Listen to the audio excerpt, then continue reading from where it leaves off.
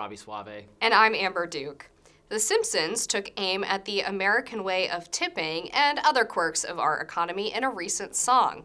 Let's watch.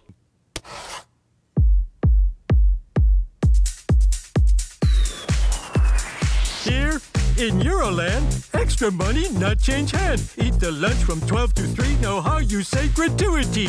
Waiters, cabbies, escort girl, just cost space rate, what a world. Europe king, and here is why, only pay for what you buy. Flat price. Sir, can't you see? Let's look, can't you see? Our healthcare is free, and they pay us enough. That's money. To just hand you your stuff. In Europe, servers are paid a living wage instead of having to rely on tips, which also reduces income disparity between front and back of house staff. It's mad sexy, equitable! So I've watched this 5 times now, and Why torture yourself like that? Because it's so painfully unfunny that I've now watched so many times, it's becoming funny to me how unfunny it is. Just like pure, liberal propaganda, to use that phrase, without any attempts at like clever humor or anything of that nature. Obviously, as I know you agree, inaccurate descriptions of what life in Europe is like. Put aside the eccentricities of the tipping system. That's fine to think that's a bad system. Okay, whatever. But no, the average pay, the average, we're a much wealthier society, the U.S. is than Europe.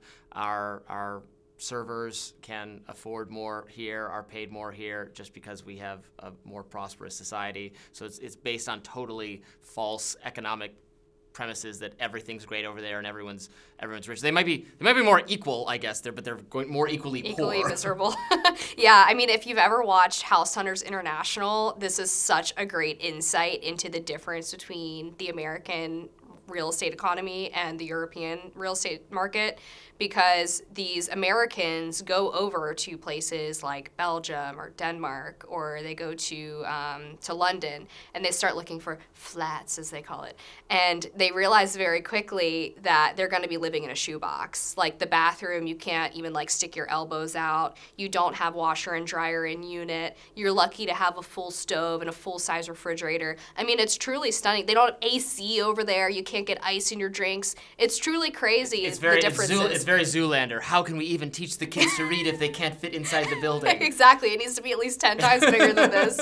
And then, like on the question of the tipping economy, I'm sure you've noticed living in DC that ever since they raised the wage for servers here, all of the restaurants do now is they, of course, pass the cost on to consumers. Pretty much every large restaurant you go into nowadays has a 10%, 20% service charge tacked on to the end of your bill, and then you're supposed to continue to add gratuity on top of that, so you're paying significantly more for your meals. And this little thing they showed at the beginning of the clip where Homer's hitting 000 no tip on the little iPad screen, people always get this conversation wrong, because the people who are behind those iPad screens get paid an hourly living wage, as they call it. They actually don't rely on tips. The tips are extra.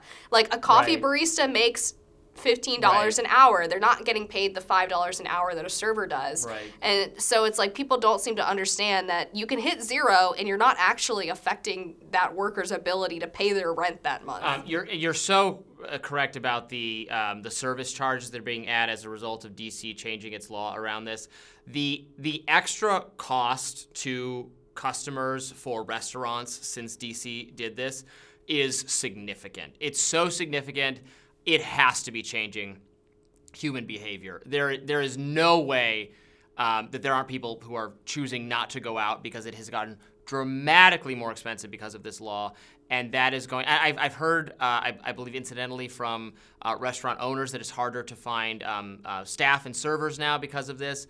Places are going to have to close. It's totally going to be an, easily foreseen but unintended consequences of doing it this way. Yeah, and if you talk to servers in this area, they will tell you that they actually make less than they did before because they are not getting as much in tips. So if they were making a lower wage but were getting a significant amount of tips, they would end up earning more than they do under this sort of higher hourly paid or salaried system. So they're losing out. And the 20% or 10% from that added service charge is not being split amongst the waiters, it's going to management. Yeah. So you're paying extra to help these servers out with these added cost of the managers and owners paying their wages, and then you realize that they're actually not even seeing really the direct benefit of that. So the entire system is like totally screwed up now. Don't go out to eat in DC. Come to Virginia. It's way better.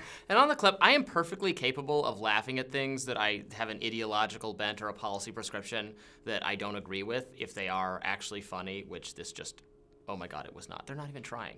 Well, they could have easily made it funny by just slipping in a few lines with a counter narrative, like the other perspective, like, singing about free healthcare.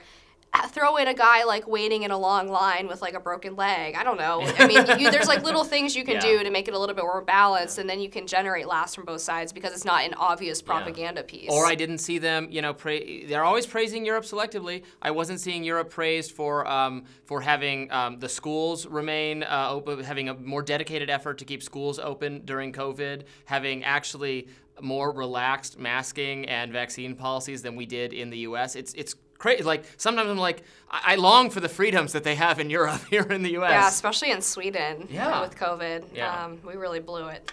Yes, indeed. More free media right after this.